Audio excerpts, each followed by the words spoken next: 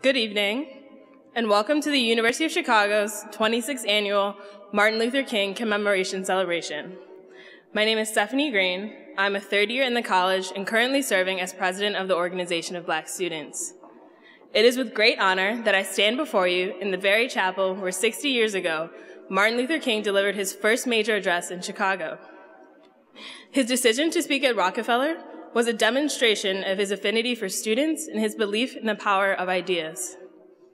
It was also an acknowledgement that institutions like the University of Chicago have a responsibility to support its students and young leaders' efforts to have positive impacts on our communities. The theme of this year's celebration, as thought of by the Black Student Association at the Lab School, is History, Hope, and Responsibility. I cannot think of a more fitting theme as young people across the nation, in Chicago, and right here in Hyde Park, come into their positions as leaders who are charged with shaping communities that are more equitable. As students, not only do we have the opportunity and time to dedicate to incredibly rigorous academic pursuits, but we also have the responsibility and burden to work diligently to influence social changes that benefit generations beyond our own. At the University of Chicago, I have seen students come together across racial, ethnic, and religious lines to offer their shoulders to cry on in the wake of the Chapel Hill shootings. I've seen students stand in protest of the unjust killings of Black people at the hands of the state. I've seen students take to the streets to call on the university to open a Level 1 trauma center. And now, I'm happy to say that I've seen those same students celebrate the university's announcement to open a Level 1 trauma center right here on the UChicago Medical Center campus.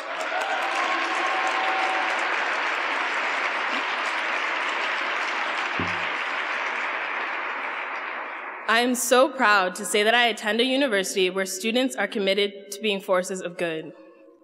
Having had such incredible experiences in my short time here has challenged me to rethink the ways in which we all have roles in creating environments where we allow each other to be welcomed and thrive. As you walked into Rockefeller today, you were handed a change exchange note card. I encourage you to share a quote or story that has shaped or challenged your understanding of history and our collective responsibility to work towards a more equitable society. If you're a young person like me and would rather type something than lay your hands on a finger, you can also participate via social media. The details are in your program. Throughout the night, I challenge you all to think about ways in which you can be an advocate for change in your community. There is a lot to be done, and you are needed in this work. Thank you all, and it is now my pleasure to introduce the Chicago Children's Choir. And please turn to the back of your program and join in the singing of Lift Every Voice and Sing.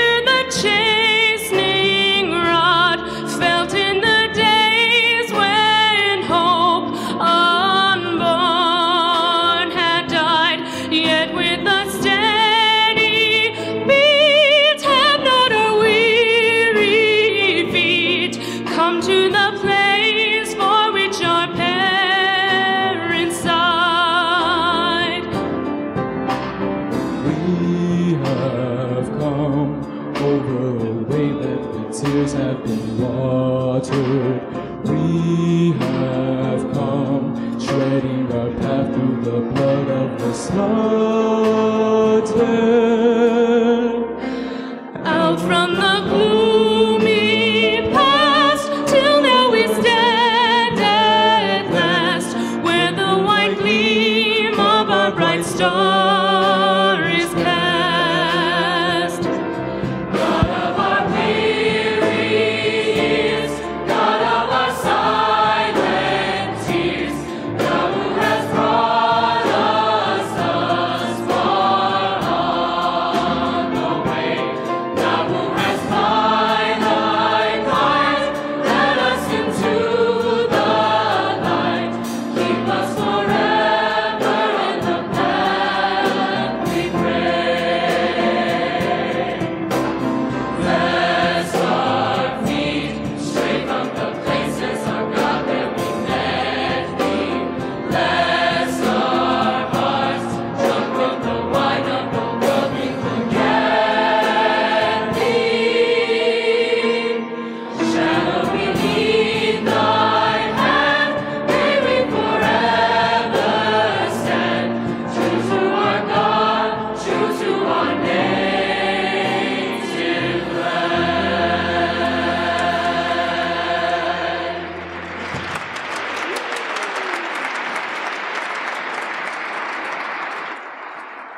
Please be seated. Good evening. My name is Carlos Cardenas Iniguez, and I am a doctoral student in the Department of Psychology in the Social Sciences Division.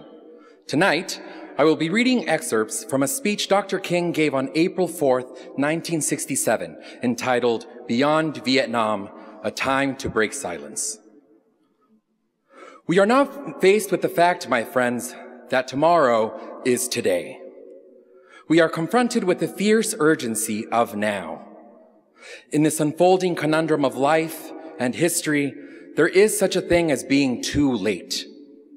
Procrastination is still the thief of time. Life often leaves us standing bare, naked, and dejected with a lost opportunity. The tide in the affairs of men does not remain at flood, it ebbs. We may cry out desperately for time to pause in her passage, but time is adamant to every plea and rushes on. Over the bleached bones and jumbled residues of numerous civilizations are written the pathetic words, too late. There is an invisible book of life that faithfully records our vigilance or our neglect. Omar Khayyam is right. The moving finger writes, and having writ, moves on. We still have a choice today, nonviolent coexistence or violent co-annihilation. We must move past indecision to action. If we do not act, we shall surely be dragged down the long, dark, and shameful corridors of time reserved for those who possess power without compassion, might without morality, and strength without sight. Now let us begin. Now let us rededicate ourselves to the long and bitter, but beautiful, struggle for a new world. This is the calling of the sons of God, and our brothers wait eagerly for our response. Shall we say the odds are too great? Shall we tell them the struggle is too hard? Will our message be that the forces of American life militate against their arrival as full men, and we send our deepest regrets? Or will there be another message of longing, of hope, of solidarity with their yearnings, of commitment to their cause, whatever the cost? The choice is ours, and though we might prefer it otherwise, we must choose in this crucial moment of human history. As the noble bard of yesterday, James Russell Lowell, eloquently stated, "Once to every man and nation comes a moment to decide, in the strife of truth and falsehood, for the good or evil side. Some great cause, God's new Messiah, offering each the bloom or blight, and the choice goes by forever, twixt that darkness and that light. Though the cause of evil prosper, yet 'tis truth alone is strong, though her portions be the scaffold, and upon the throne be wrong. Yet that scaffold sways the future, and behind the dim unknown standeth God within the shadow, keeping watch above his own." And if we will only make the right choice, we will be able to transform this pending cosmic elegy into a creative psalm of peace. If we will make the right choice, we will be able to transform the jangling discords of our world into a beautiful symphony of brotherhood. If we will but make the right choice, we will be able to speed up the day all over America and all over the world, when justice will roll down like waters and righteousness like a mighty stream. Thank you.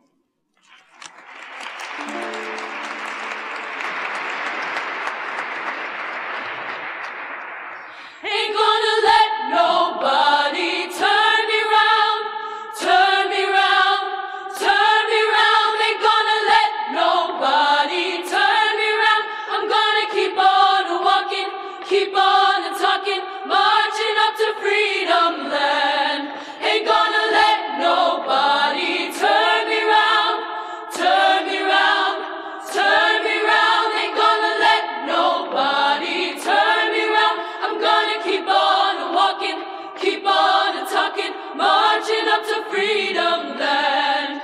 Ain't gonna let nobody turn me round, turn me round, turn me round. Ain't gonna let nobody turn me round. I'm gonna keep on walking, keep on talking, marching up to freedom land. Ain't gonna let nobody turn me round, turn me round, turn me round. Ain't gonna let nobody turn me round. I'm gonna keep on walking, keep on talking, marching up to freedom land, marching up to freedom land, marching up to freedom land, marching up to freedom land.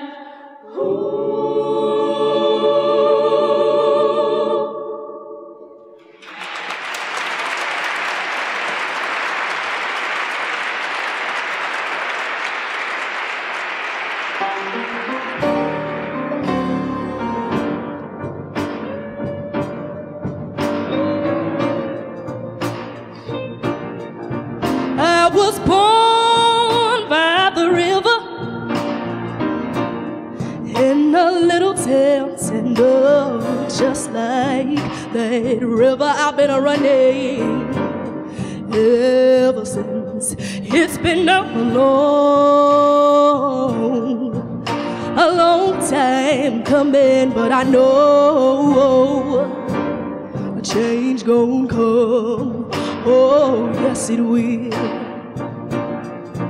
It's been too hard living, but I am afraid to die. I don't know what's up there, don't know what's up there, beyond the sky, beyond the sky. It's been a long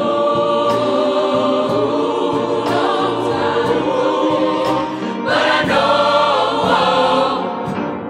change gon' come. Oh,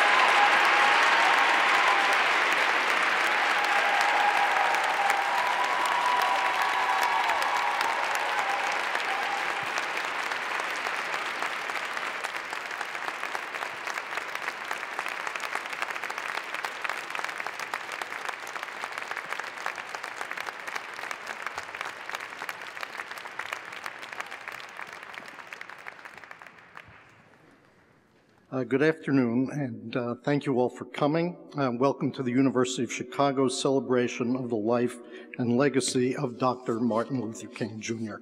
First, please join me in thanking once again the Chicago Children's Choir Voice of Chicago Ensemble.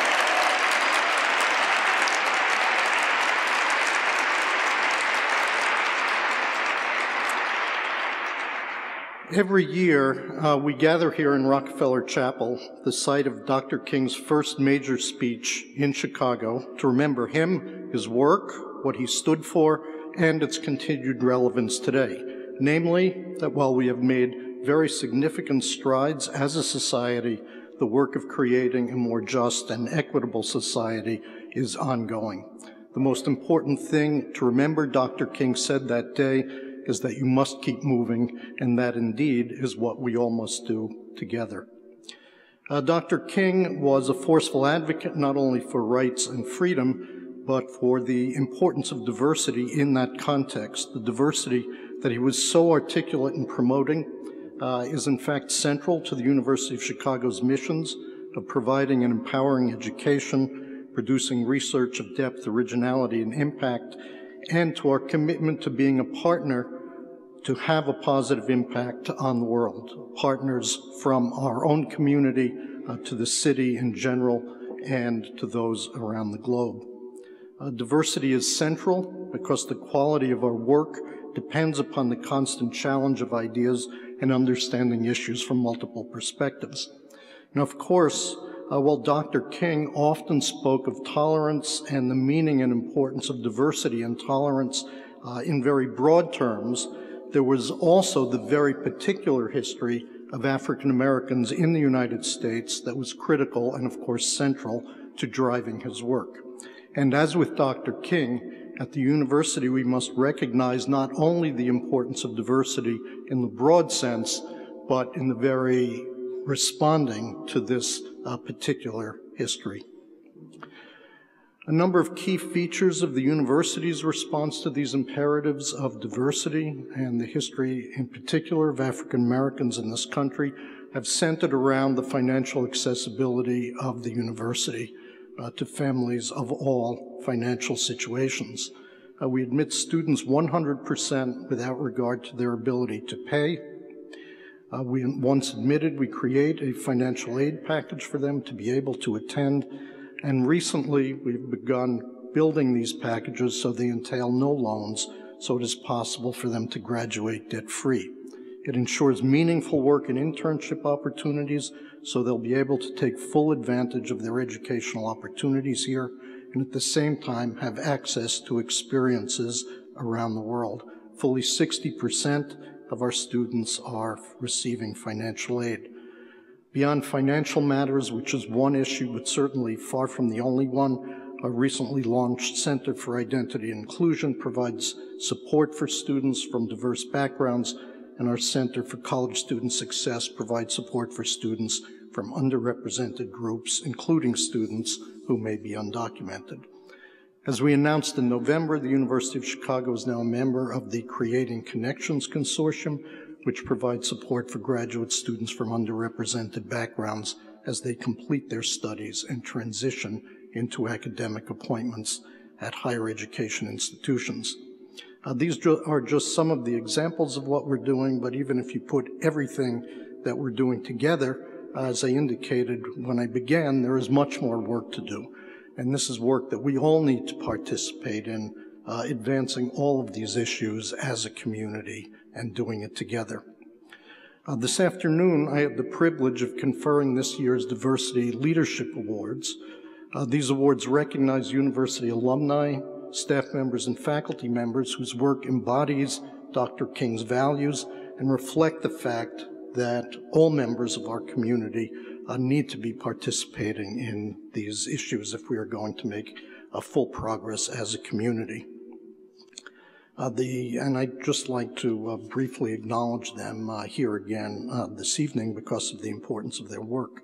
The 2016 Diversity Leadership Faculty Award recipient is Nancy Schwartz, Dean and Director for Postdoctoral Affairs in the Biological Science Division and Professor of Pediatrics, Biochemistry, and Molecular Biology. For more than 30 years, Nancy's been a leader in the work to increase the diversity of the Biological Sciences Division and the biomedical workforce at large, recruiting students from underrepresented minority groups, leading initiatives that provide development opportunities for students and new graduates from underrepresented backgrounds, and acting as a role model to other faculty in diversity initiatives.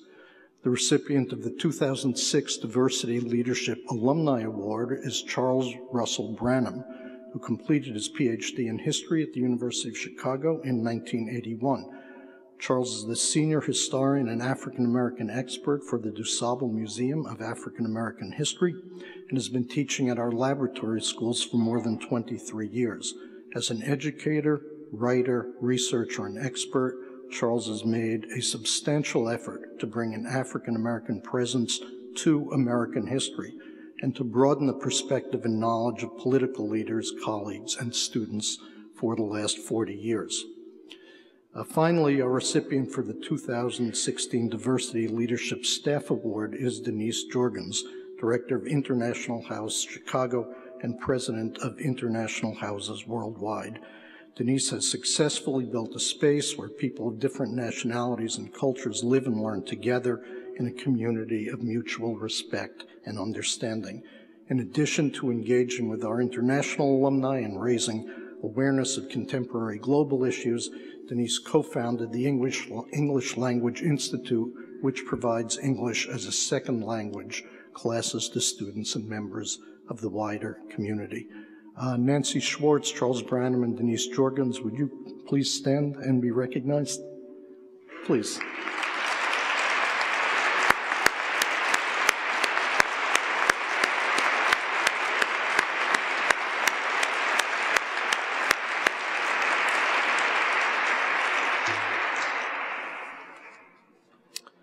I'd now like to take a moment to personally welcome our speakers for this evening's ceremony, Dr. Van Jones, Professor Nikki Giovanni, and Professor Theaster Gates. Van Jones, who is our keynote speaker this evening, is a civil rights leader, former Obama White House advisor, author, and CNN political correspondent, as well as a pioneer in the clean energy economy. Van is the founder of Green for All, the Ella Baker Center for Human Rights, Color of Change, and Rebuild the Dream. His work centers around promoting a green economy, which will help reduce pollution and bring green jobs to disadvantaged communities. Nikki Giovanni is a world-renowned poet, writer, commentator, activist, and educator, and is the University Distinguished Professor of English at Virginia Tech. Nikki has been a strong voice for the African American community, as well as a passionate advocate for civil rights and equality. Nikki will join us as our special guest in conversation with Theaster Gates. Theaster Gates is a globally recognized artist, is the director of our Arts and Public Life program, and a professor in our Department of Visual Arts.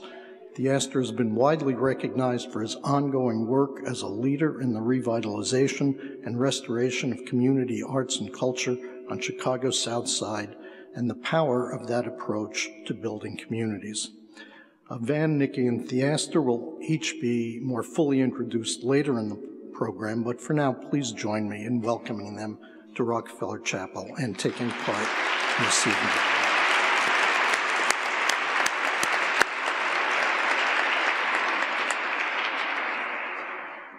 And Dr. King believed that, and I'm quoting, an individual has not started living fully until they can rise to the broader concerns of humanity.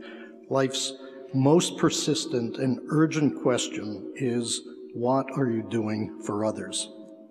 So as we work to address the complex problems that society faces, we must all be thinking about ways to make our campus, our city, our nation, and our world a place that respects and supports diversity. It is only in bringing diverse perspectives to bear on these questions themselves that we will make progress toward the future that Dr. King imagined. Welcome once again. Thank you very much.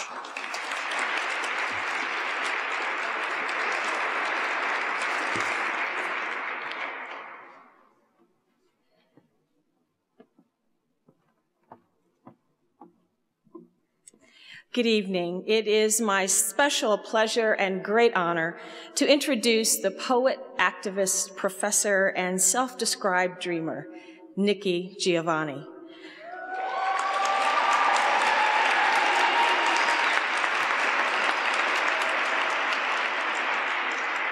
Miss Giovanni is a poet and writer whose work has been influential across multiple generations for over 40 years. Her writing is grounded in the African-American experience and her own experiences, her family, growing up in Cincinnati, time with her grandparents in Knoxville, Tennessee, becoming a mother, living and fighting for her community, the lessons of love and relationships, honoring and reflecting on what she has learned from those who have mentored and encouraged her in her writing, and all the music that she has loved. She is a Grammy-nominated artist for a spoken word recording that is really the first rap recording. She is a finalist for the National Book Award and the recipient of over 20-some honorary degrees and awards. She has been awarded an unprecedented 7 NAACP Image Awards. Many of you in this audience are undergraduates, and Ms. Giovanni was an honors graduate of Fisk University, which was also her grandfather's alma mater. While there, she attended the first writers' conference at Fisk and met such luminary poets as Dudley Randall, who later founded Broadside Press, Robert Hayden, Melvin Tolson, Margaret Walker, and Leroy Jones, now known as Amiri Baraka. If you don't recognize any of those names, look them up. As a student, she edited the student literary journal titled Elan and reestablished the campus chapter of SNCC, the Student Nonviolent Coordinating Committee. After the death of her beloved grandmother, she returned to writing as a refuge and produced most of the poems that would become part of her first book, Black Feeling, Black Talk. She privately published her second book, saying sometimes you have to do what other people won't do for you, Black Judgment, and went on to privately publish one of the first anthologies of poetry by Black women. She was a regular on a television program in the late 60s and early 70s called Soul, which promoted Black art, culture, and allowed for political expression. The Soul program allowed her to collaborate with many of the popular musical artists and poets of the time. Professor Giovanni's poetry and spoken word recordings reflect her love of music and the very musicality of her own voice and her words. She loves all kinds of music, everything from gospel, R&B, jazz, and hip-hop. She has always listened to the melodies and rhythms around her, and this is clear in her work. Her writing has sustained generations of young people across nearly 5 decades. And those of us, myself included, who grew up memorizing and performing such poems as Ego Tripping and Nikki Rosa, and when we got a little bit older and understood communication, we have been empowered through her words to believe that our history, our communities, our experiences are beautiful, powerful, and that life is fun. Adults have been moved and strengthened by her poetry about motherhood, relationships, writing, the very process of writing, her mentors, the realities of life, and reflections on key moments in history as she has lived them and wept over them. Professor Giovanni is now a distinguished university professor at Virginia Tech University, where she continues to not only teach and write, but listen and engage. She has said of herself, "I like to cook, travel, and dream. I'm a writer. I'm happy." And we're so happy to have her here at the University of Chicago.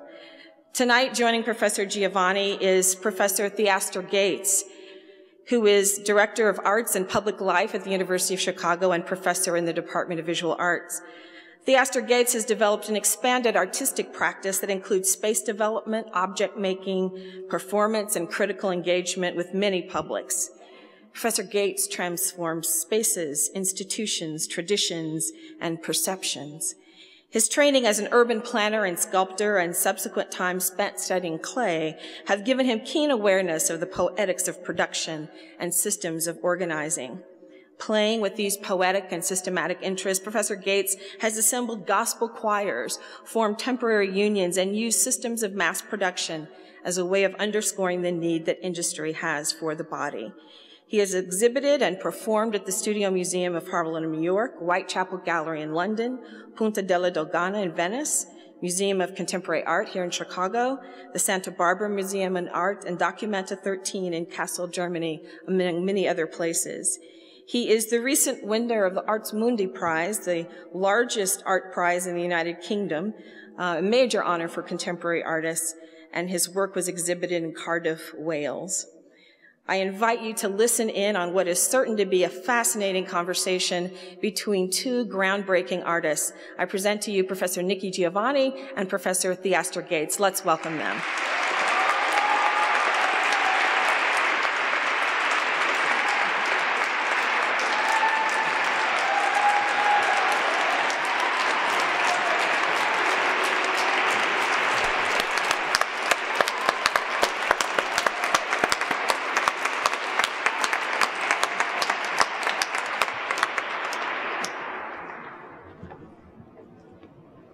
So I should say to us all, I'll start with the bad news, which is we have 20 minutes.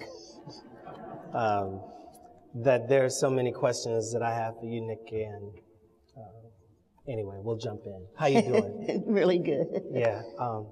I want to also kind of give it up for the Chicago Children's Choir. Nikki, you guys are super sweet. Maybe that's a good place to start. They ended with the song, "Ain't Gonna Let Nobody Turn Me Round." That's an interesting use of language. Ain't gonna let nobody turn me round. You know, and I know we only have the 20 minutes, but, you know, when you think about who we are, and I think it's important. The reason I'm sick of the president, and I am, is that he hasn't, no, let's start with what I'm mad at Barack because he hasn't taught anybody anything. And the one thing that we know is whatever happened in Africa, it wasn't just a bunch of white guys coming over there and getting a bunch of black guys and bringing them over here. There were other things going on that some were very ugly. We know that some black people sold some black people because we see that today. We see white people selling white people today. We see, what's that boy, Hugh Hefner having underage girls in Playboy magazine, in Playboy book, in Playboy clubs, Playboy magazine. We know that Bill Cosby was a fool to go into it. But very few people in this room today can tell me who they were screwing 50 years ago. That's right. You don't remember. You don't remember who screwed you 50 years ago, but that would be another discussion. I just thought I'd mention that. What we had was these people coming from Africa.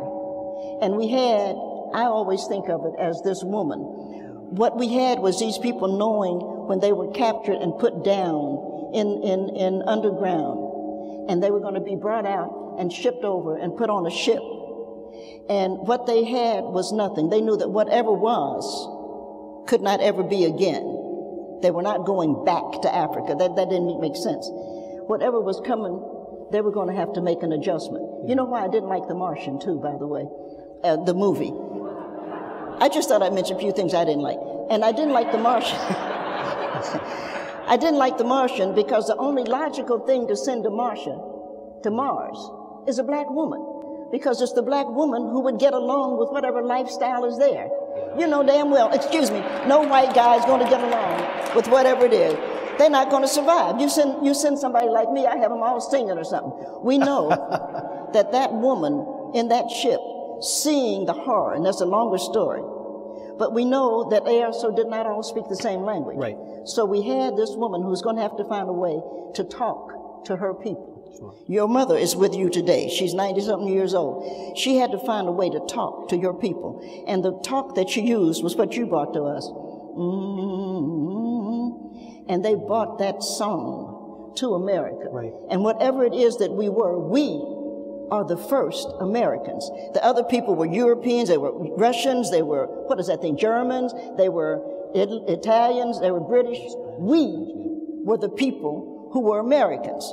And what we did that was so beautiful was that we taught, despite the ugliness, we taught these people how to believe in a dream. Yeah. And what we find now in 2016 is that we are beginning to let that dream go. And I think that's a damn shame. Because if black people let the dream go, America's gone. Yeah. America is nothing if we don't believe in it. Yeah.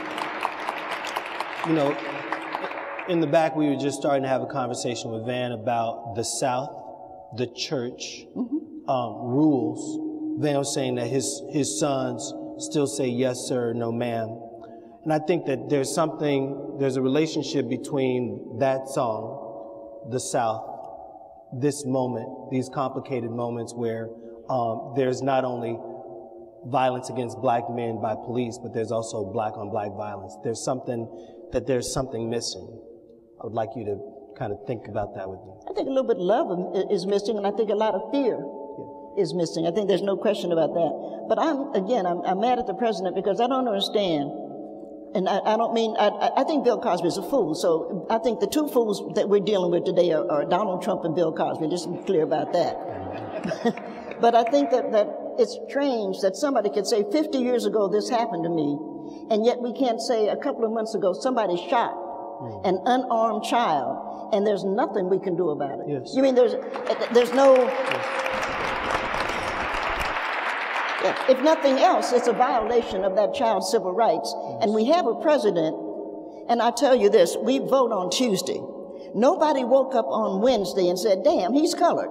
We knew he was colored when we voted for him. So we expected something different to happen. And I think that Barack has refused to lead, to say that there ought to be something in America that we ought to believe in.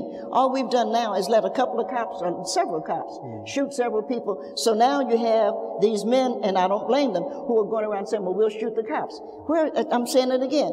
If black people give up on America, there is no America. Yeah. Where will we go if we give up?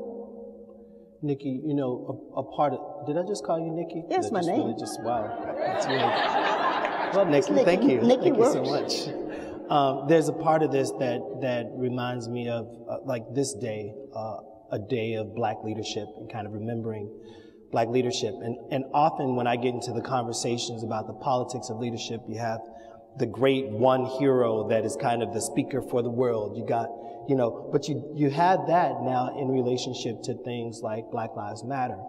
And I wonder, what are your thoughts on a new kind of leadership?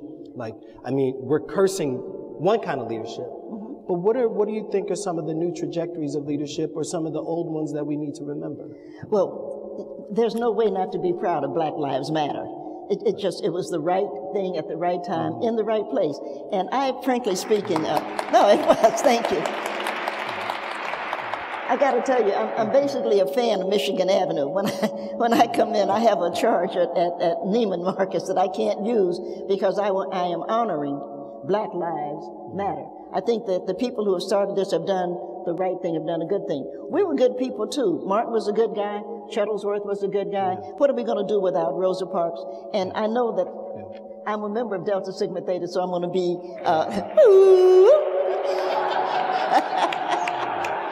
but where would we be without the Deltas? Because the Deltas are the ones, we were the ones who marched, and we were the ones who said women should vote. Even though we were segregated, we marched. And it's important that we look at all of those people, and it's important that we go forward. I think, again, that sometimes the younger people, I'm not picking on Barack, but sometimes they just don't understand what we did, that path that was laid. And so they don't appreciate how we got to where we are. But we've done a good job. Yeah. You know, we had mentioned also this, the phrase, I can't breathe, right? And part of what that reminds me of is that there's a way in which there's a kind of artistic practice that in addition to the political, there's a way in which how do you make the political manifest itself? And one of the ways is through the word, and through the arts. And there's been you've had a long history of kind of thinking about the relationship between politics and words. I Can't Breathe was one of the things that you referenced, and I just wanted you to kind of like riff on that a little bit. Oh, yeah, well, first of all, you just have to love the fact that it has been words that have carried us this far. Yes. And it's going to be words, it's going to be the music that's going to continue to carry us forward. If Martin were here with us, he would say, also a belief in God. I got nothing against God, but God doesn't exist unless we have a word for him. Am I making sense? And so we created God because we created the Word of God. And now it's our job to act out what it is we think God is. I'm a big fan of Jesus, too. I'm sorry that they killed him, but they... I am. But they kill people. I'm going to help you out. Wait, when you turn your head toward us. I'm sorry? Yeah, make a wink. Is that okay? I'm sorry. I think that might do it. That's good. You good. You sound good. If there's a way to mess up, I usually do. But what we have to understand is that people didn't just go out to die. They went out to live. Yeah. And you and I have to live. And I think it's so important. I think it's incredibly important coming up that we vote. I think it's incredibly important that we register to vote. I know that some of us are, I do. Yeah, that's right. One of the reasons, I know some of us are in prison, and I know one of the reasons we're in prison is that they don't want us to be able to vote. But I don't see what being in prison has to do with the fact that you're still a citizen, you should vote. And you should be allowed to vote. It's incredibly, incredibly important. And as we all know, because we've seen what happened with the jury turning around, the jury keeps on. The jury says no, the jury says no. Well, the way that we get juries is through the voters' roll. And so it becomes incredibly important that you're on the roll and that you become a part of what's on the jury. Because that's just, and they're going to say, well, you're prejudiced, but white people are prejudiced, and that's sort of okay. It's okay when they turn white people. No, it's true. When they let white people free, that's okay. But if we let black people, if we find them guilty, it's because we're colored. Give me a break. They're guilty because they shot an unarmed person. Yeah. And it's time that stopped, and it's time that somebody holds them accountable for that.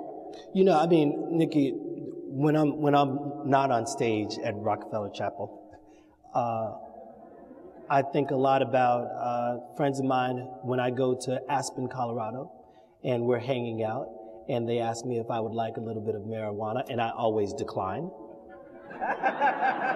just so you know. And because there's a kind of, it's legal there.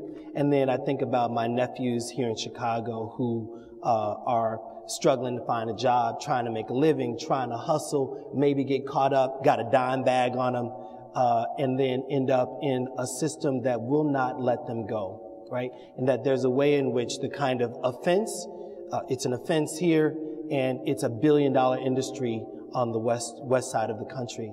And that it's hard not to imagine that things like that aren't systematic, that they're not set up in a real attempt to kind of take you out of the voter registration roll. Well, I have a problem with pot. I don't do drugs, but my problem with marijuana is that you can grow it. You can actually take a seed and put it in a pot, and you can grow it. And I think anything you can grow in your living room, it ought to be legal. Yeah. But I also, don't you? I mean, you can grow pot. Everybody knows that. But the problem that I have with drugs is that drugs are like tobacco. Yeah. Tobacco is legal. Of course, what we've done now is we prevent you from doing it any place. And I used to smoke, and it's not a good idea, by the way. Don't smoke. And the reason you shouldn't smoke is, to me, is very clear, because I ended up with lung cancer. And I'm very lucky because I'm still here. Yes. They took my left lung out. Yes. They did. They took the left lung out. That wouldn't normally matter, except that I want to go in space. And I had the pleasure of having lunch with Director Bolden. And we were talking. I said, we need to send some writers into space. I said, somebody like me. And he said, Dr. Giovanni, we can't send you into space. And I said, why? I know I'm old, but other than that, why? And he said, because you are missing a lung. We can take you into space, but if we bring you back, your organs will move around, and it end up your stomach could be over there, and it'll kill you. So I have actually made a deal with Dr. Bolden, with Mr. Bolden. As we all know, and it's sad to me, believe me, I'm not going to live forever, neither is anybody else. So my family doesn't live, the Giovannis are all dead. I'm 72 years old, the Giovannis are gone. But the Watsons, my mother's side of the family, live a long time. I figure I've got a good maybe 80 years. So somewhere around my 80th year, what I want to do is to be sent to Mars. Then I won't have to come back because I'm going to die anyway. And when I do, in the meantime, I can get to write the poetry and stuff. And when I'm gone, they can just throw me out, and you all can look up and say, oh, there goes Nikki.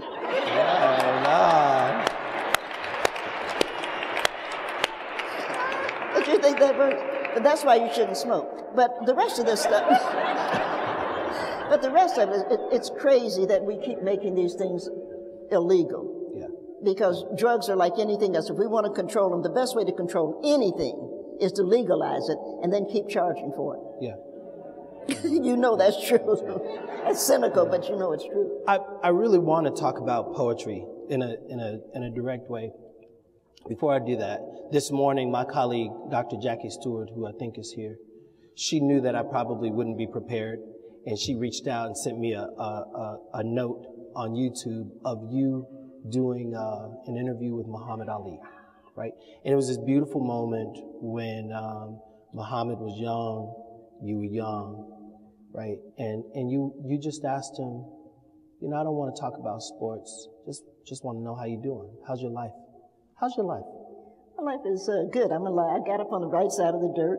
Yeah. And I tell you what I loved about Ali and what he taught. We were talking about teaching. Yes. And I think we all teach, and we all need to remember that we teach. But what Ali taught us is that you cannot be afraid. And he was drafted, as you know, into the Vietnam War. And he said, I'm not going. And they said, oh, you know, if you don't go, we're going to strip you of your title. And he said, I don't care what you strip me of. Yeah. I'm not going.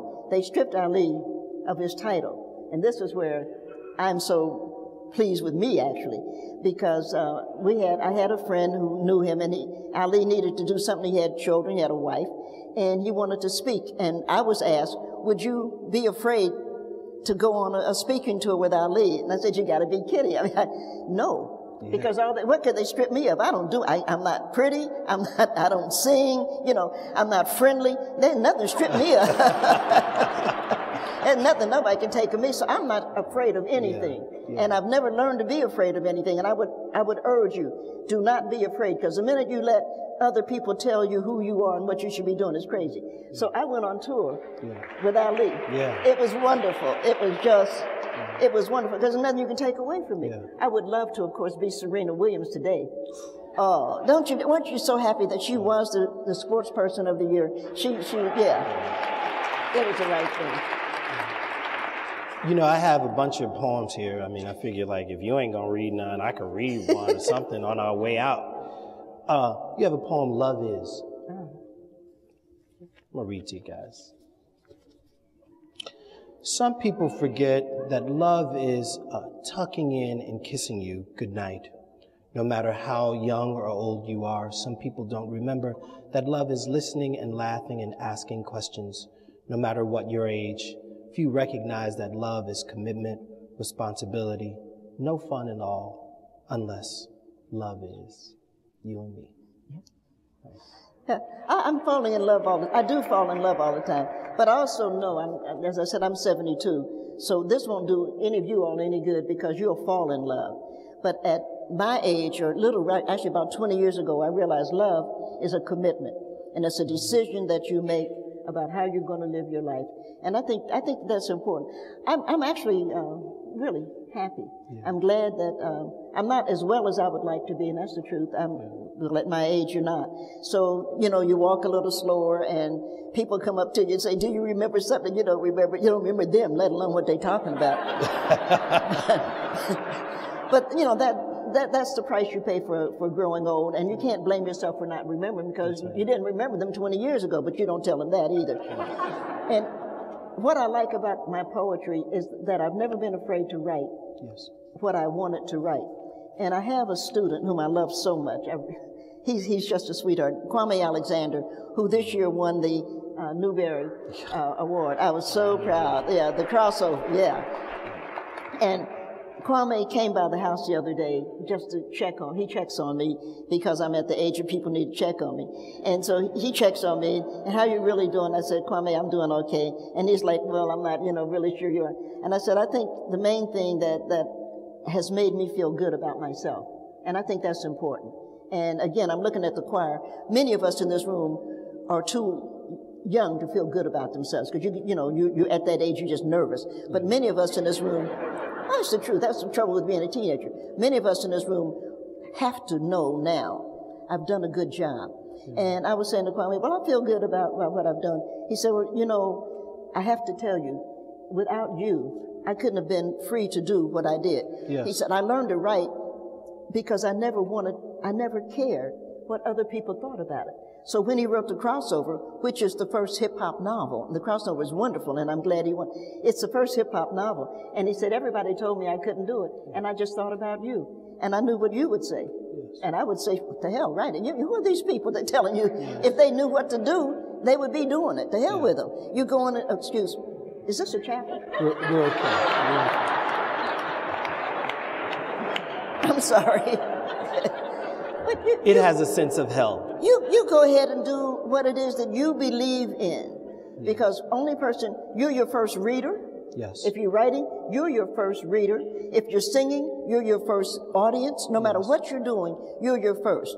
And people who get to be my age have to remember we're our last. Yeah. We're the people that, we're the last people we're going to be talking to. And at some point, if we're lucky, David Bowie did, we're just going to fall asleep and we're just going to drift away and transition into another world. I'm a fan of the transition. I think that we look at death wrong because we know that it's a part of what happens. It's a part, it is the transition. We were born, we were in this womb, and no matter what anybody tells you, for the women in the room, I don't care what they say about childbirth, it hurts. Keep that in mind, it does. You need good drugs in order to have a baby. And many of us know that. But you were in the womb, and then you came out, so you transitioned. And then you didn't have any teeth, you didn't have any hair, you couldn't talk, you couldn't do anything. But you transitioned, and you became grown, and then you became grown-up. And then you're going to transition into something like me, and you're going to transition beyond that. And we have to approach it all with the love of the change. Because change is all that's all we have.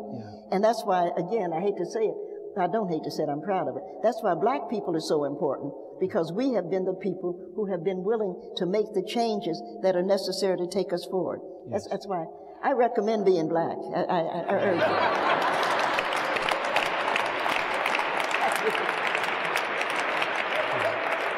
Well, you know, Nikki, I'm thinking about the fact that we're celebrating King today, and that so much of what King did were these amazing speech acts that kind of changed the world.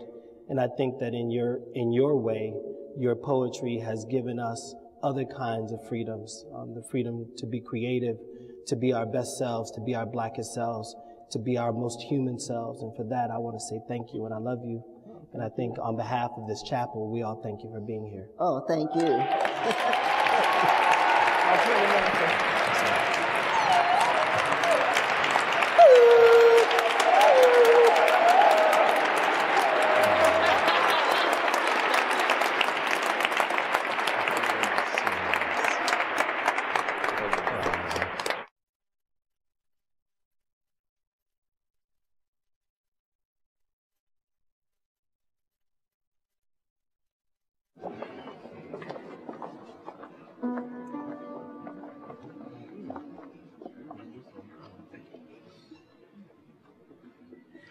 Zadili kindonga za Jericho, zadili kaziwile, zadili kindonga za Jericho, zadili kaziwile, zadili kindonga za Jericho, zadili kaziwile, zadili kindonga za Jericho, zadili kaziwile,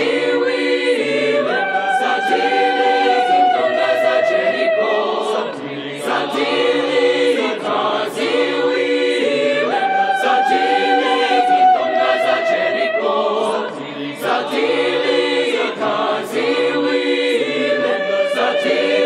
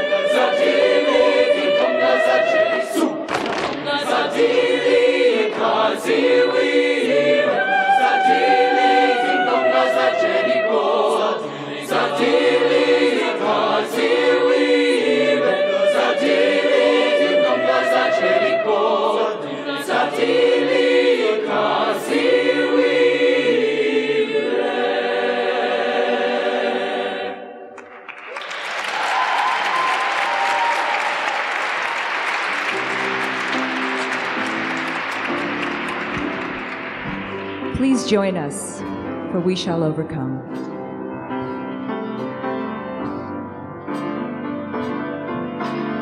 We shall overcome. We shall overcome. We shall overcome someday.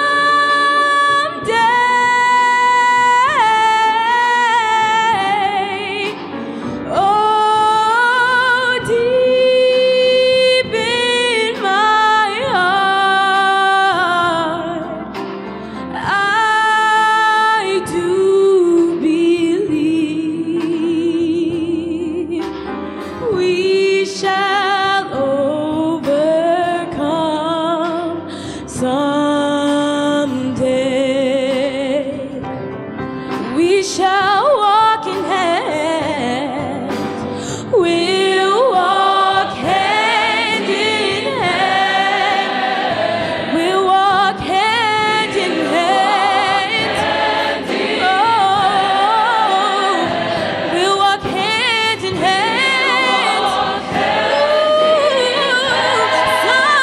Someday. Oh, deep in my heart, deep in my heart, I do believe we shall overcome someday. We shall live in peace. We shall live in peace. We shall live in peace. We shall live in peace.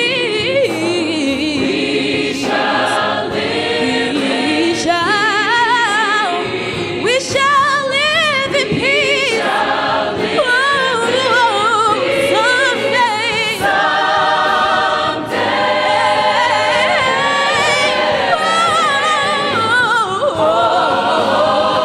Deep in my heart, I do believe we shall overcome. We shall overcome. Come on, we shall overcome. Come on, we shall overcome. We shall overcome. Come on, we shall overcome. Whoa. Oh, we shall overcome someday. Oh, deep in your heart, 'cause deep in my heart. Whoa. Come on, in my heart, I do believe we shall overcome someday. We shall overcome. Ooh, we shall overcome someday.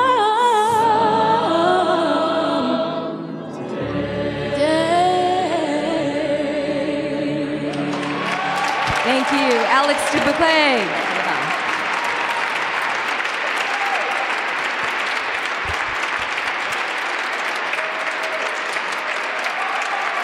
Thank you.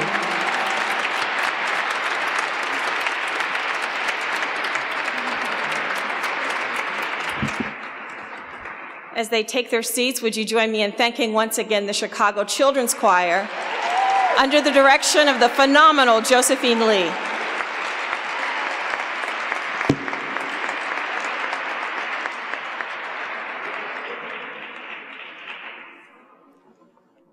Wow, there's more to come. It is now my pleasure and honor to introduce our keynote speaker for the evening, Dr. Van Jones. Many of you may know Van as a political commentator and political contributor on CNN. He regularly appears across the network's programming, and particularly with special political coverage. But Van has perhaps made his mark, more importantly, by not only being engaged in social and environmental justice, but in founding and leading social enterprises, building institutions to not only carry on the work, but to train and pass along that work to others. He has founded the Ella Baker Center for Human Rights, which promotes criminal justice reform, Color of Change, which works for racial fairness through its 1 million members, Rebuild the Dream, a 21st century think tank that champions innovative solutions to fix the economy and uplift the next generation, the Dream Corps, which promotes innovative policy solutions. The Dream Corps' major initiatives are #YesWeCode, committed to helping train 100,000 low-opportunity youth to become top-level computer programmers, #Cut50, which is working to cut the U.S. prison population in half in the next 10 years,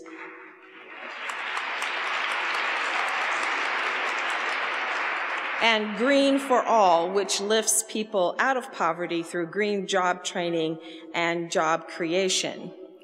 He was the main advocate for the Green Jobs Act, signed into law by George W. Bush in 2007. The Green Jobs Act was the first piece of federal legislation to codify the word green jobs. During the Obama administration, this legislation has resulted in $500 million in national funding for green jobs training. In 2009, Mr. Jones worked as the Green Jobs Advisor to President Barack Obama. In this role, Jones helped to lead the interagency process that oversaw the multi-billion-dollar investment in skills training and jobs development within the environmental and green energy sectors. And while he is best known as a pioneer in the environmental movement, Van has been hard at work in social justice for nearly 2 decades, fashioning solutions to some of urban America's toughest problems. He has currently engaged in a collaborative effort with the artist Alicia Keys, and in the midst of unprecedented bipartisan momentum, #WeAreHere, the social justice movement founded by Alicia Keys, has partnered with #Cut50 to petition Congress and the White House to pass meaningful criminal justice reforms. The campaign, #WeAreHere for #JusticeReformNow, focuses on the impact of mass incarceration on families, building upon Alicia's 10-year experience working on groundbreaking, life-saving initiatives that have saved millions of children's lives. Mr. Jones is a Yale-educated attorney. He is the author of 2 New York Times best-selling books, The Green Collar Economy and Rebuild the Dream. As I said, he has not only led the efforts for social and environmental justice, but he has enshrined them, ensuring that young people and people all over our country are institutionalizing best practices, creating platforms for new thoughts and new ideas. We welcome him tonight as our keynote speaker for the 2016 Martin Luther King Commemorative Celebration. Please welcome Van Jones.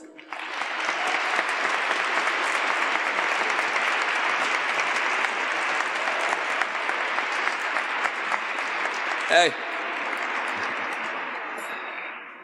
Well, first of all, let's just have another round of applause for those young people. That was really extraordinary.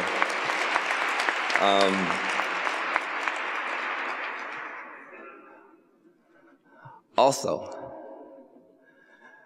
I got a picture with Nikki Giovanni, and I tweeted it, and it has like 200 retweets already, so give a round of applause for the legendary Nikki Giovanni.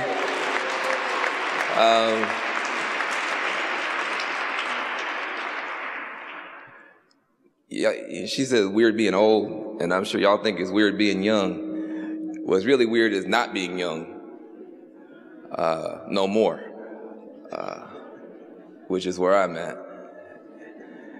And to kind of see the next generation's genius in the same space with a legend is just humbling. And very few things endure. I think that's what you figure out when you're middle-aged. A lot of stuff you're upset about, worried about, a lot of people you're upset and worried about, they just kind of fade away later in life. And very few things endure. Actually, it turns out only two things endure. Great art and the pyramids in Africa. I say that because Nikki Giovanni's poetry and her words will probably outlast most of the legislation that we worry about in Washington, D.C. It'll outlast the political and military conflicts that we're talking about. You think about today, people right now on the subway are reading Rumi. On the subway, they're reading Hafiz. Today. Children right now studying Shakespeare, studying James Baldwin. Great art, which touches the human heart, transcends cultures, transcends time. And that's why truly we honor Dr. King. I think we misunderstand Dr. King. I think we think about him as a theological genius. I think we think about him as a political genius.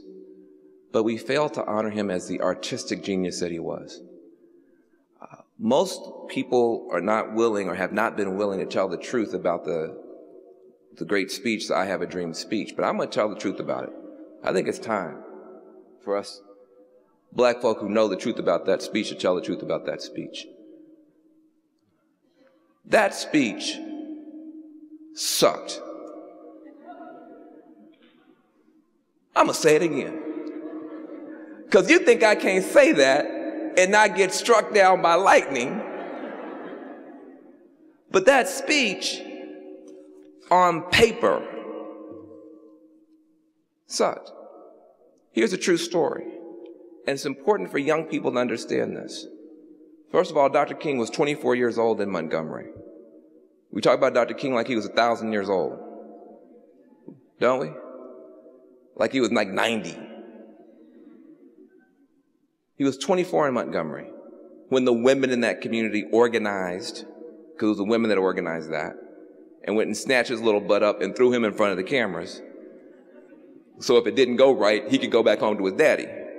That's what the Montgomery bus boycott was. It was the sisters. And by the way, Rosa Parks' feet didn't get tired.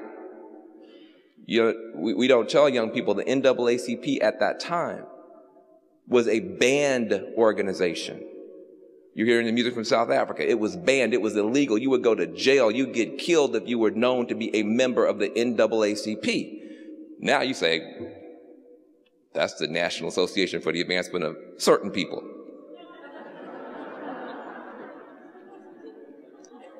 So you're not scared of the NAACP. But it was illegal. Where was Rosa Parks the summer before she got arrested? She was in Tennessee being trained by the NAACP as an organizer. She didn't get arrested. She got herself arrested. And then they went and got Dr. Martin Luther King's son. It wasn't no Dr. Martin Luther King. It was Dr. Martin Luther King, Daddy King in Atlanta, who had a little son who, trying to get away from Daddy, had run up to Montgomery. So that's why they always say Dr. Martin Luther King Jr. See, the dad was a big deal. He was just a little kid. But when he stepped up to the microphone, there was a musicality in his voice. He had been preparing himself from younger than you for what they say, a day such as this. And that artistry you guys are developing, you have no idea, young people, where fate might put you and what microphone fate might put in your hand and whose ear might be listening. And thank God Daddy King's little son approached the microphone, and when you can hear it even through the scratchy recordings, the beauty of his performance. You can't listen to nobody's speech over and over and over again like you can listen to Dr. King's speech, because he's just one step from singing. And he had less than an hour to prepare the speech, 24 years old. Fast forward to when he's 33, 33-year-old kid, standing on the steps of the Washington Monument. Biggest protest in history in the country. 250,000 people. Now we do 1 million people. When President Obama got inaugurated, we had 2 million people out there. But at the time, 250,000 people, that was a lot of people. Biggest protest in history. And Dr. King was bombing. How do you know this speech sucked? Nobody can remember the first 4/5 of the speech. Because the first 4/5 of the speech was not "I have a dream." It was "I have a complaint." I have a critique. I have a very long list of issues about which I'm thoroughly pissed off. That was, read the speech. He's talking about police brutality. He's talking about getting a bounce check from America's government.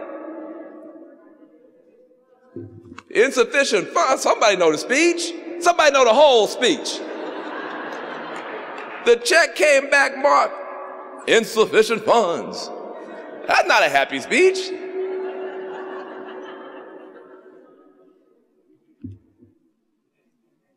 Do I have permission to tell the truth? It was written by a committee the night before. Bayard Rustin and them stayed up fighting and handed him a speech written by a committee the night before. And he was doing the best he could with the speech. But that speech would have been quickly forgotten. But, as usual, shocking no one, a sister saved the day. Mahalia Jackson, standing 3-4 rows behind the brother. A true artist, a true genius, watching the crowd, watching the young brother bomb, leaned forward and said very quietly, "Tell him about your dream, Martin. Tell him about your dream." Why did she say that? Because earlier that summer, she had been with the brother in Detroit. And in Detroit, the brother had given a speech that was kind of aight. It was kind of aight. I mean, best ever in the English language, possibly competing with Churchill, but I think King gets him. Best ever in the English language. But he gave a speech in Detroit that was kind of aight. And he got to this point where he was trying to talk about this dream, but Mahalia. Now, you can listen to that speech too. I mean, it's all on the internet. The Detroit refrain, the "I have a dream" refrain in the Detroit speech falls very flat. Doesn't work. But Mahalia, she saw something in that refrain, and she just felt maybe he should try that one more time again. They were having church. She said, "Brother, tell him about your dream, Martin. And watch the video." He never gives the last paragraph of the speech. He pushes back and he looks up. And what you hear then is the greatest act of slam poetry in the history of the Republic. That's what you hear then.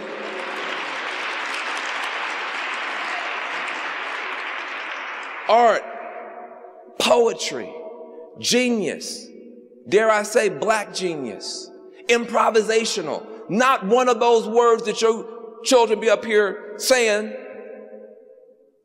was written on the page. It wasn't written anywhere. It was written in the air. It was off the dome, as we say. Huh? Off the dome. And yet, here we stand 50 plus years later. I'm not good at math. It may be more than 50. Public schools.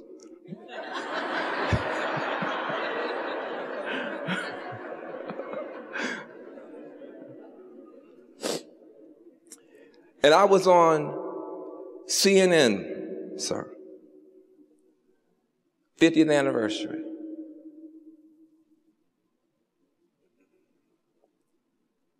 Presidents.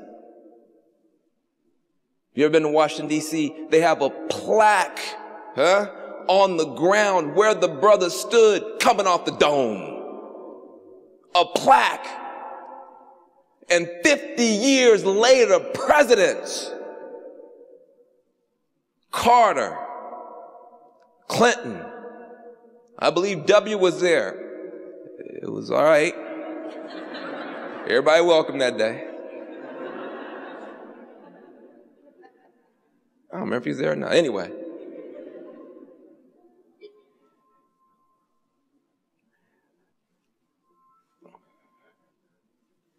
Look at the video, throwing elbows. Who can stand on the plaque? Who can stand on the plaque? Presidents.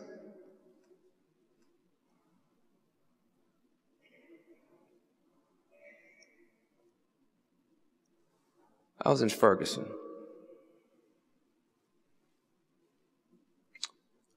And I saw something that haunts me to this day.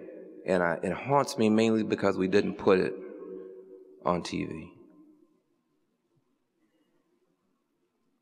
But it's the point of my concluding remarks. I'm all for protest. Been to jail many times. All for demonstrations. But demonstration without legislation lead to frustration. And at some point, we've got to actually do something, because when I was on the ground in Ferguson for CNN, right before they announced that they were not going to charge this officer, and we can debate whether they should have or shouldn't have, or that's a whole different legal discussion. That's really not the point of this observation. I was outside on the streets. It's getting dark. It was getting darker. 300, 400, 500 young people out there. Probably about 1,000, 150, I mean, maybe 2,000 people, but 500 young people. Just like these young people you saw.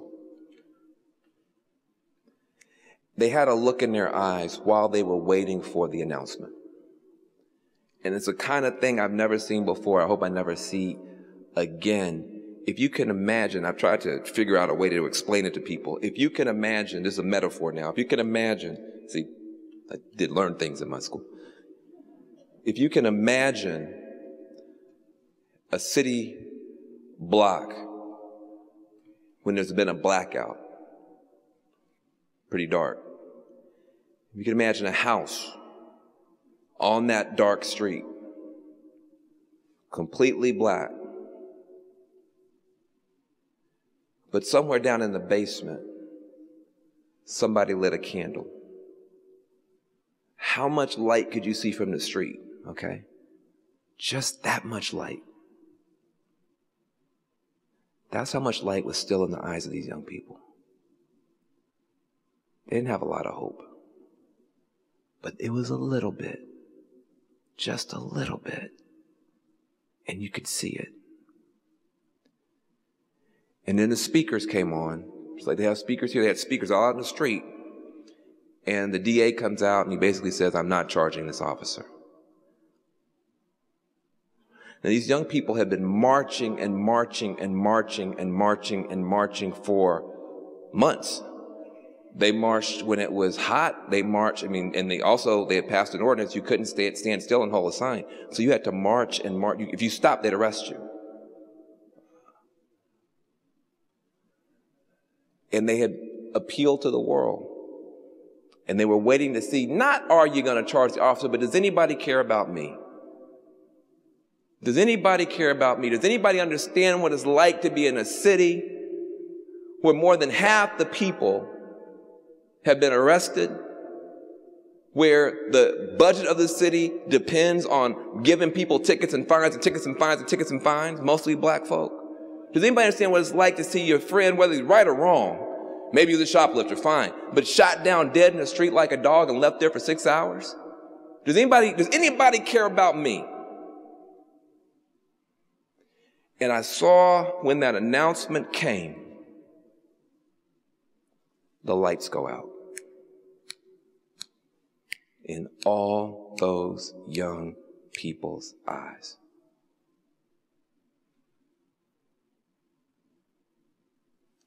What we didn't show on TV was big, tough men, 22, 18, 23, with tattoos and grills, hugging each other and crying like babies out there. We didn't show people just hanging on to each other and just walking away in droves and droves and droves, just howling, crying. We didn't show that. We showed a few fools that went out and set some fires, and that became the whole global discussion.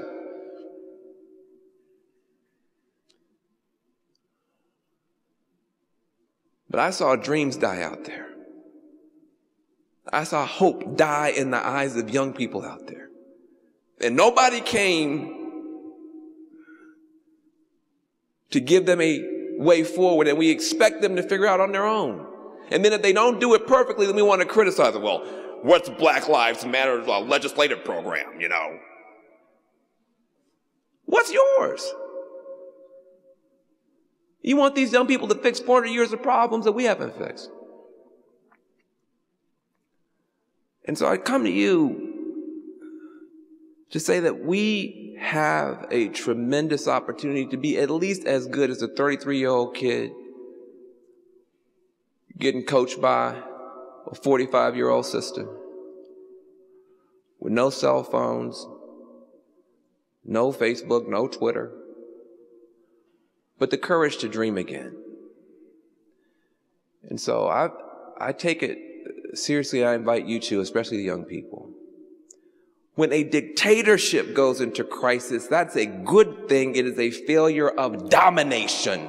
The armies and the spies and the security forces have failed to hold the people back. When a dictatorship goes into crisis, that's a good thing. It's a failure of domination. But when a democracy goes into crisis, that's a failure of imagination. That's a failure of imagination, a failure of improvisation, a failure of innovation, a failure of the people, to co-author history with each other. And that's what's beginning to happen again now. And the work to which I'm committed and to which I call you is simply this. It's not very confusing if you're a young person standing on the streets of Ferguson. I was in Baltimore with a rock star named Prince. I went back to Baltimore with a pop star named Alicia Keys. It's not very confusing when you're standing there. It's confusing in the academy. It's confusing in Washington, D.C. It's confusing with the policy elites. It's confusing in the state legislature. But when you're standing on the streets,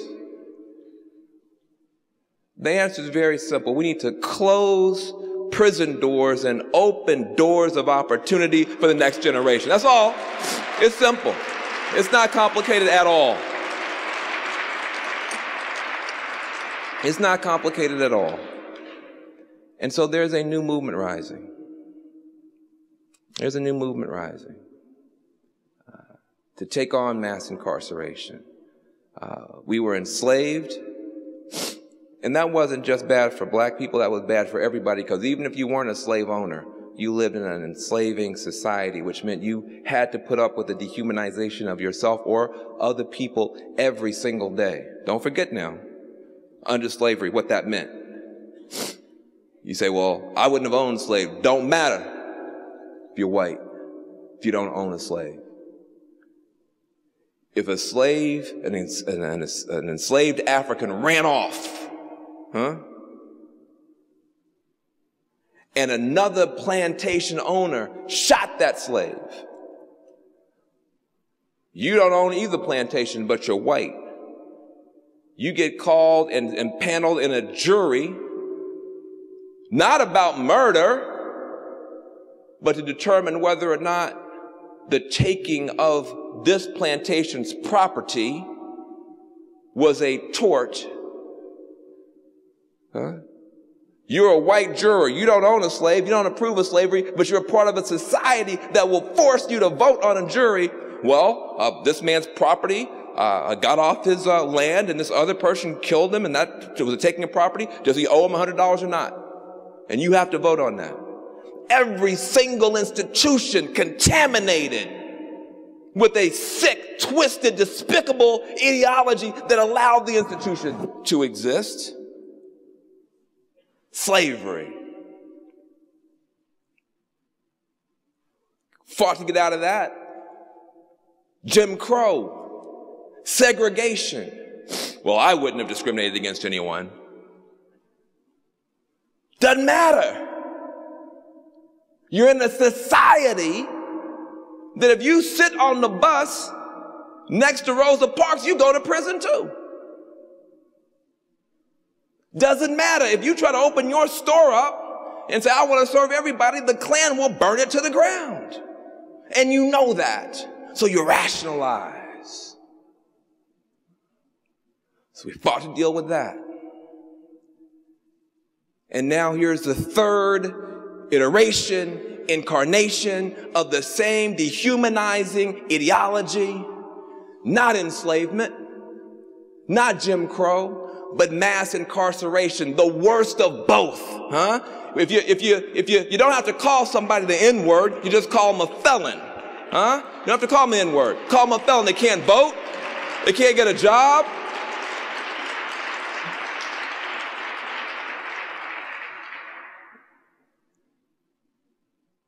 On the stock exchange today in your country, and you rationalize this, Wackenhut, Creswell Corporation of America, private for-profit prisons that go up in value every time somebody goes to jail. These are private corporations, young man, that are valued based on how many of your sisters and brothers are locked up. They have turned the Dow Jones into a high-tech slave auction in your country on your watch. And so we rationalize it. We rationalize it. Well, there are a lot of drug dealers in the ghetto, and that's very, very bad, these drug dealers. And I'm sure that, if they had jobs, they probably wouldn't be drug dealers, but, it's bad, and they're breaking the law, and if you break the law, you have to go to jail.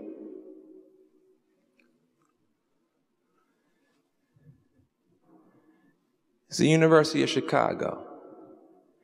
80% of the student body, drug offenders.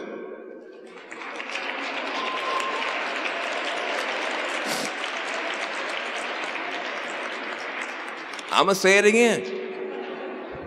University of Chicago, Yale, where me and Derek went, 80% of the student body, drug offenders. Don't get upset, parents. Don't let me talk about your country club. Don't get upset, parents. Don't let me talk about your golf club, your yacht club, 80% of the student body on any of these campuses, drug offenders, and not one of them go to prison. But we rationalize it. And so now, You see a movement rising. Now you see young people, 24 years old, 18 years old, starting to march again, huh? Starting to speak, sound just like Nikki Giovanni. You listen to these young women get on the microphone at these Black Lives Matter rallies. And not just Black Lives Matter. Don't forget, you got the Dreamers coming on. Huh? Don't forget you got I Don't Know More out of the Native American community rising. The Dreamers rising out of the Latino community.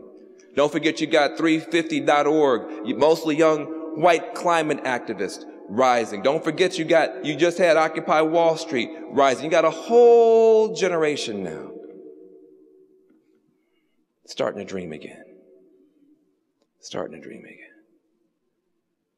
Nothing more precious in the world than young people with clear voices, young people with open hearts, young people who can imagine maybe if somebody on drugs, maybe they need to get some help. They can imagine maybe if somebody doesn't have a job and we're in the richest country in the history of the world, maybe we could just give them one. Starting to imagine maybe if you have an idea in your mind, you should be able not just to be a downloader with an app. Maybe you could be trained as a computer coder. You could also be a uploader too and be a part of this digital world. Maybe.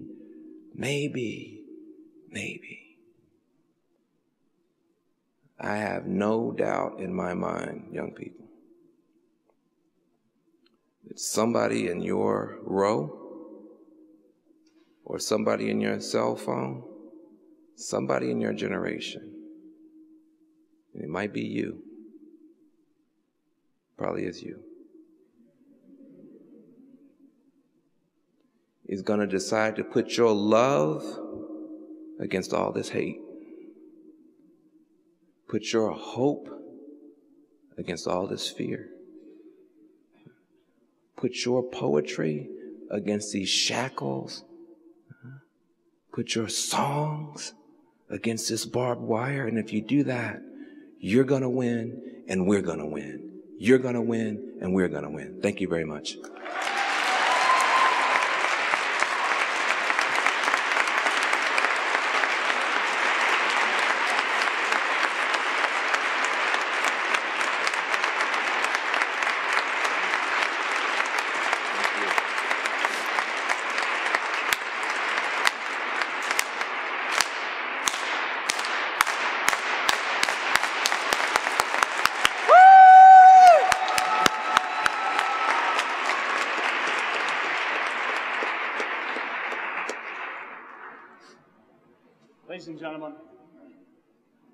Ladies and gentlemen, I hope you can hear me now. My name is Steve Edwards. I'm the Executive Director of the Institute of Politics here at the University of Chicago. Please, first of all, join me in giving another warm round of applause to Van Jones, Nikki Giovanni, and Theaster Gates.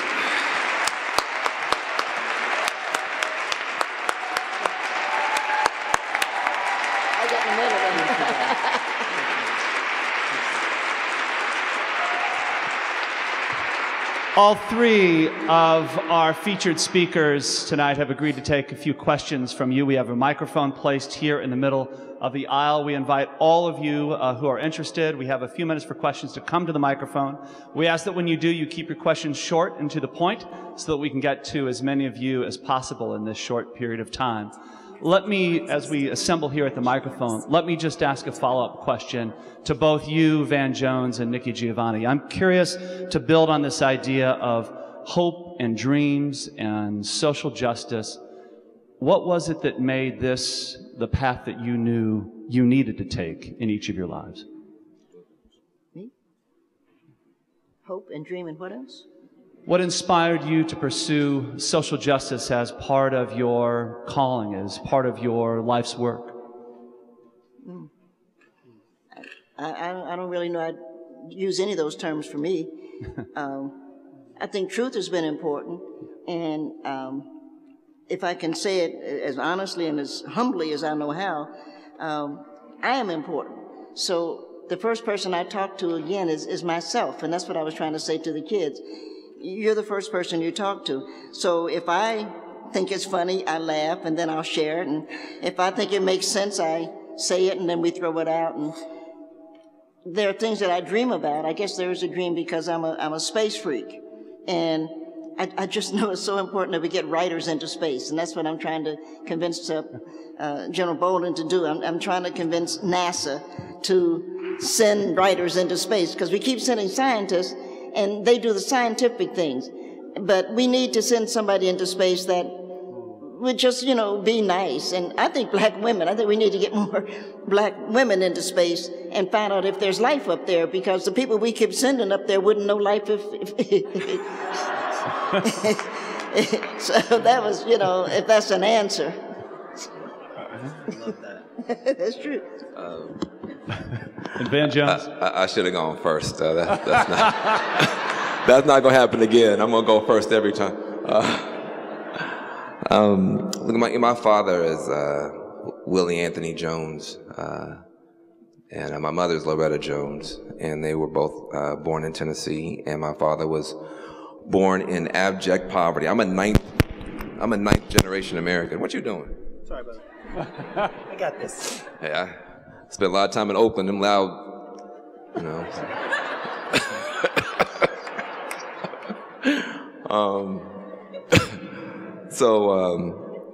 Yeah, I'm a ninth generation American.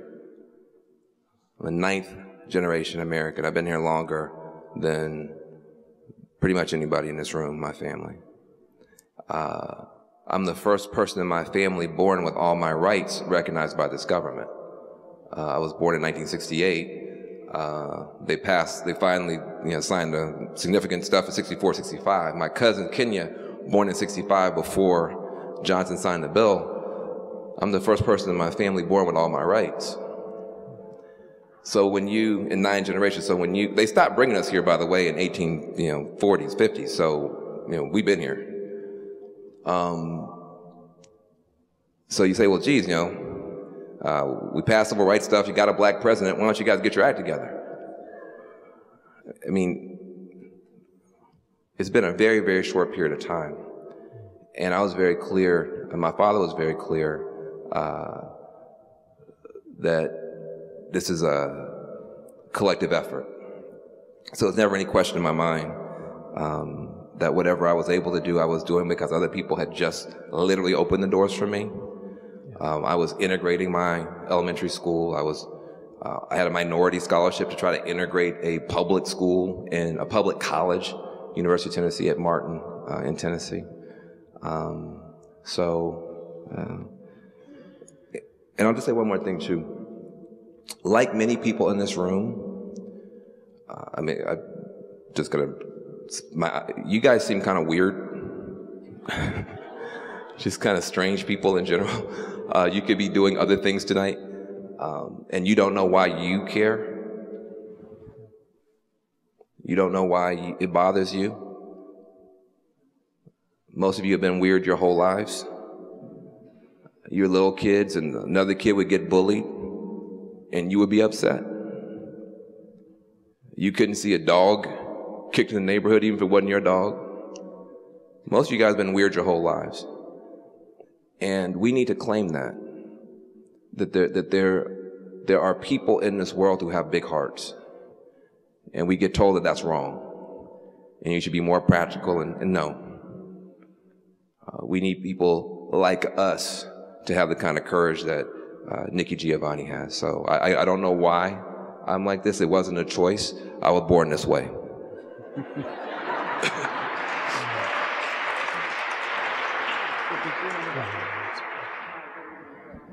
Thanks. Good evening. I wanted to know if Ms. Giovanni would mind just sharing a little bit, it's a short poem, of Nikki Rosa. I think it's such an appropriate piece of work for tonight, if you don't mind. You want me? Please. Childhood remembrances are always a drag if you're black.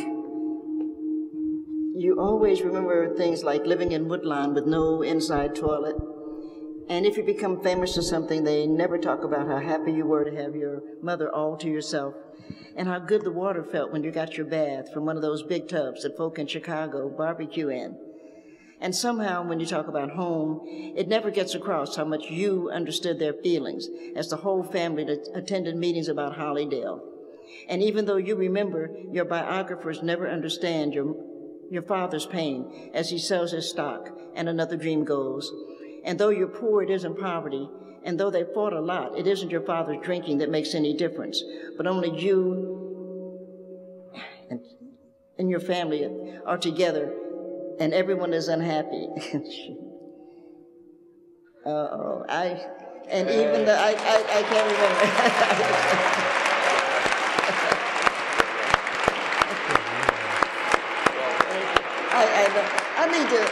I mentioned, but I'm just going to, it's something I have to own, and it's something I'm dealing with. That's okay. I had a seizure last February, and they haven't allowed me to drive since last February because seizures are things that, you don't remember things. So anything that I remember, I'm always really sort of glad that I do, but I really do forget a lot. And I keep telling my students, because I teach, thank God, but one day I know that they're going to have something called the Giovanni syndrome, because I'm taking... Well, yeah, once I'm dead and gone, you get all these things when you're gone. But I am taking my Dilantin and I do my pills, and the sad part is, of course, I can't drink. I was mentioning I don't do drugs, but I do wine. And you can't do wine if you're doing Dilantin. And there are days that I wonder, do I really want to remember, or would I rather have a really good red? So I apologize for that. I'm just doing the best I can. Thank you. That's awesome. So, first of all, thank you for coming to the south side of Chicago. We really needed you. Did we need them? We need them today. Thank you so much. So a couple of things that I think have become obvious in the Black Lives Matter work we've seen here, and many of us are doing here, is that there's a couple of divides in our community. And I want to know if you think we really have a chance to bridge these at this point. And I'm talking about, one, the generational divide. Those of us who are post-civil rights, not looked at as the ones who have paid their dues enough. And the other is the brothers versus the sisters. Because as you said, Van, Black Lives Matter has been built by the women. So can we deal with those now? You think we can deal with those now? Is this the moment? You said you tell me how. Tell us how we deal with them now. I'm sure going first. I have no idea. I just grabbed a microphone like most men. Well,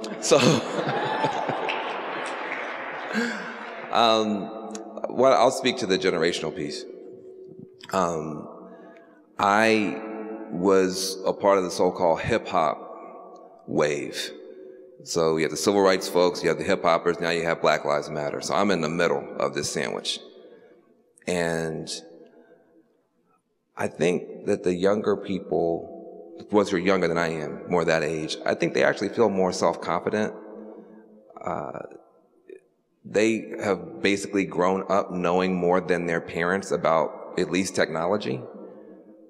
And so there's this interesting kind of dynamic where from little kids, they had to fix the VCR, right? From little kids, they had to help them on with the computer. And so there's a little bit, they don't seem to my eyes to be as freaked out about this generational stuff as my generation was.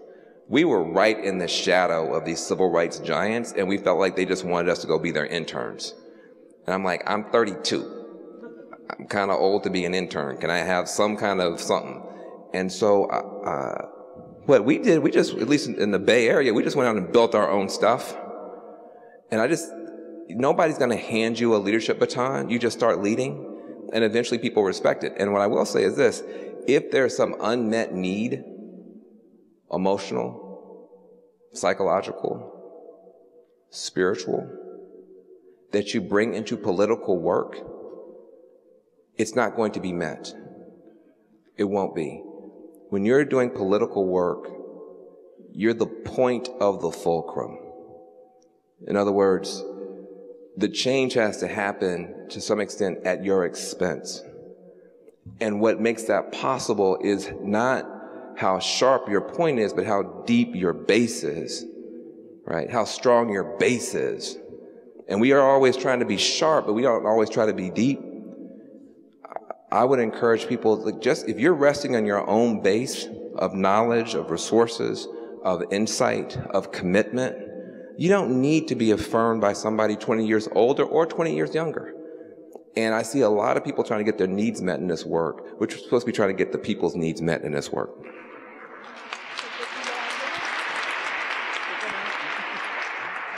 I was going to say, did that answer? Because I'm 72, so my son is 46. I think that the thing that I like about the generation, your generation, is that you are doing what you believe in. And I like the fact that you all do a lot of things. I look at the athletes now, and I'm really so proud of them, that we have athletes that are going to Haiti. We have people that are going to Ghana, that are going abroad, that are doing things that they think is important. And I think that it's important that the young people do things that they think is important. And I think it's important that we continue to do things that we think are important. I am, as you know, he and I disagree, about that boy in the White House. We disagree about that. And basically, and basically, we probably aren't seeing eye to eye on where we're going. I don't think it's my job as a 72-year-old to tell Black Lives Matter what they should do.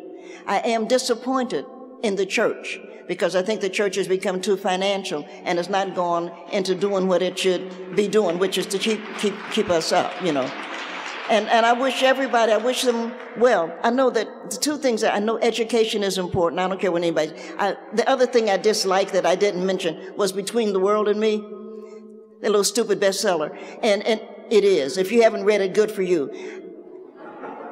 No, because there's no reason, you cannot go through life being afraid of anything. And if my generation didn't teach us anything, it taught us that. If you could see those youngsters standing in Birmingham with the hoses coming after them, and they weren't afraid, by what right do you have to be afraid of some damn cop or something now? You have no right to be afraid. We go forward, and I think that that's what's important. But I like Black people. I think that we're good, and I think we do good things, and I think that the white people who identify with us are the right white people, because they're not actually white at that point, are they? They actually become Black, and we like that. I want to be sensitive to our time. Gender?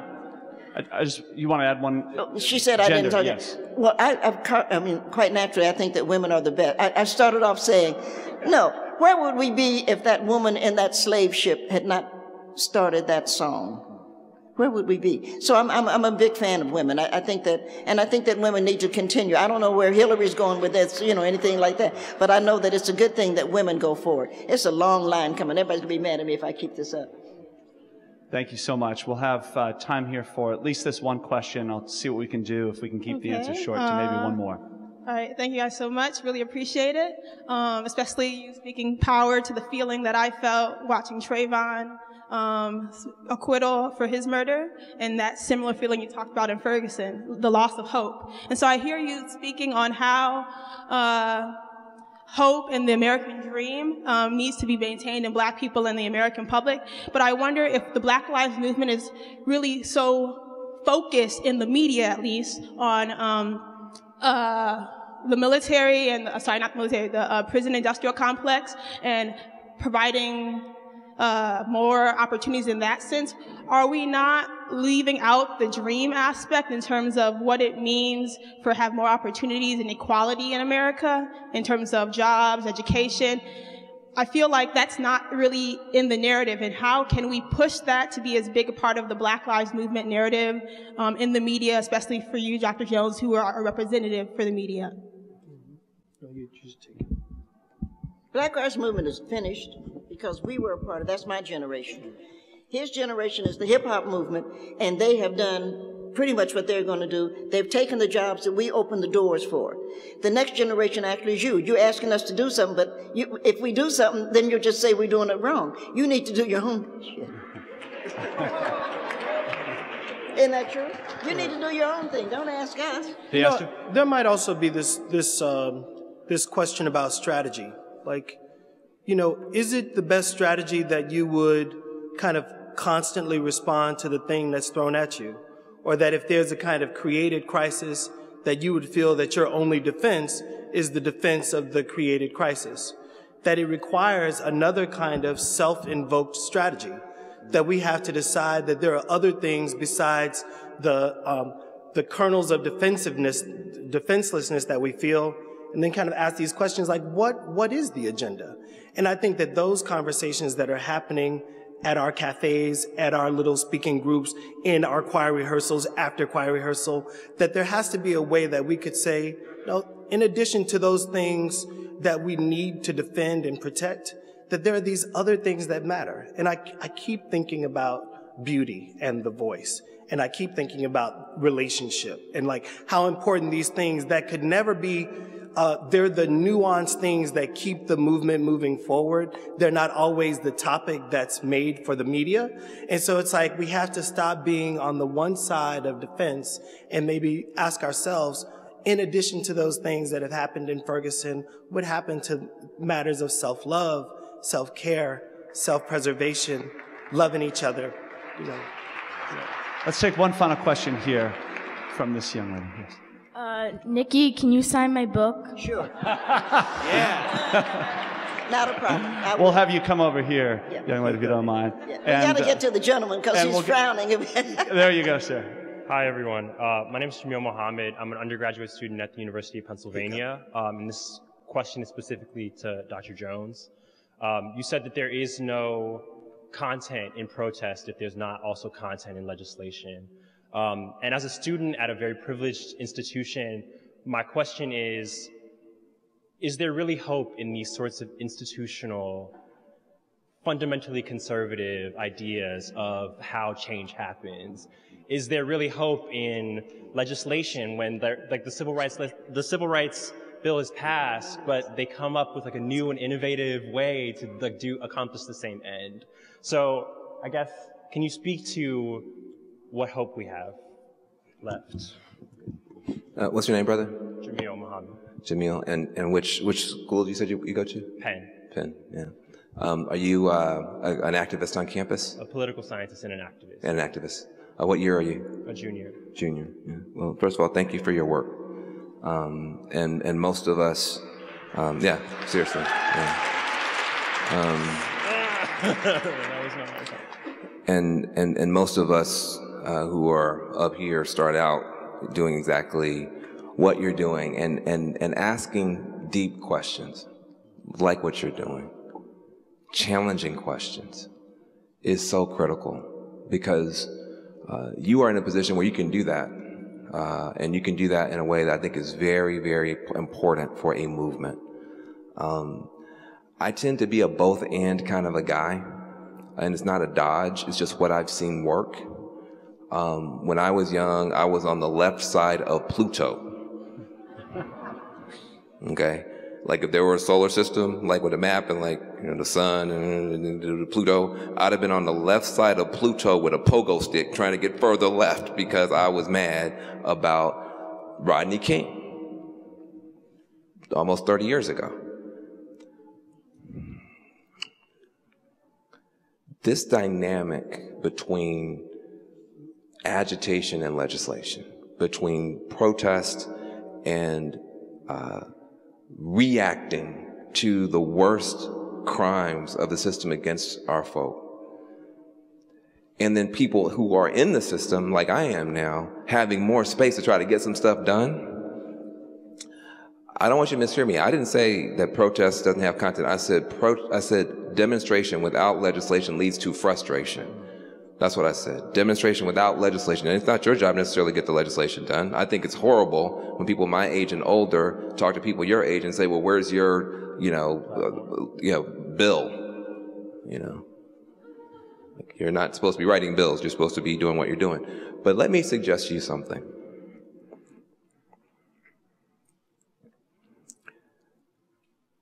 The elites are in trouble too.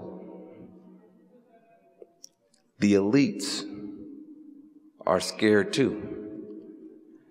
It's not that they have the answers and just didn't tell you. It's not that your teachers have the answer and didn't tell you, or I have the answer and didn't tell you, or the president has the answer and didn't tell you, or the Tea Party or Trump has the answer and didn't tell you, or the people who are leading the dictatorship in China had or the people in ISIS have the answer and didn't tell you. People don't know what to do. The news is much worse than you think. It's not that the institutions are corrupt. They've been corrupt. It's now they're failing. They're even failing with what they're supposed to do. They're supposed to give more money to rich people and keep poor people down. Well, you see the stock market today? This whole thing is starting to creak. And so what I would say to you is, do both. You're going to live a long time, God willing. You're going to have multiple careers, God willing. So get out there and protest fully and learn what you learned from that. Put your body on the line in a nonviolent way and learn what you learned from that. Your body learns something different when you're sitting there looking at a police officer about to arrest you for what you believe in. Your body learns something different when you're sitting in jail hoping your homeboy got some money to get you out, hoping you're not last on the list for the committee with the strike fund. Your body learns something different when you do that. And your body learns something different when you walk into a Senate subcommittee and speak and win. Your generation is going to have to do both and, both and, both and, both and. And the thing I worry about you guys is that there is now a virus in your generation called yeah, but. It don't matter what you do. You could literally be Rosa and Ella Joe and Fannie Lou and James Baldwin and shot in the street and doing everything you can for the people, and somebody go, yeah, but you left out so-and-so. What does it mean that you left out so-and-so? You know what that leads to? People just stop trying because they feel like they are always going to be attacked from the left, as opposed to yes and. What you did was beautiful, and now let's. Right. And so I hope you can stay. I appreciate you. I appreciate what you're doing. I appreciate you asking the tough questions. There is a better way to be human beings that has not been invented yet, and I'm counting on your generation to figure it out. We're now going to make way for the Dean of Rockefeller Chapel with a final benediction, but please join me in thanking all of our questioners, Van Jones, Nikki Giovanni, and Theaster Gates. Thank you all very much.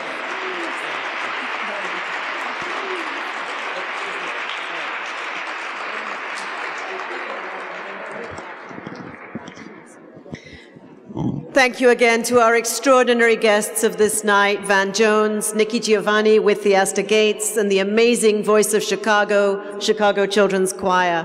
As we close, I want to invite you to join us at a community reception directly over the road at Ida Noyes Hall. Please do come. And I want to invite you, each one of you, to find your own voice as a poet, an artist, a prophet, a dreamer, to love the world, to know that love is a decision you make, as Nikki Giovanni said to us, to know that this is a commitment to how you're going to live your life, to know that rebuilding the dream is a commitment to working for change, to overcome as we shall, to walk hand in hand as we must. So go this night hand in hand. When you wake tomorrow, ponder again what you heard this night and live your days in courage to make the world a better place because you work here. May it be so.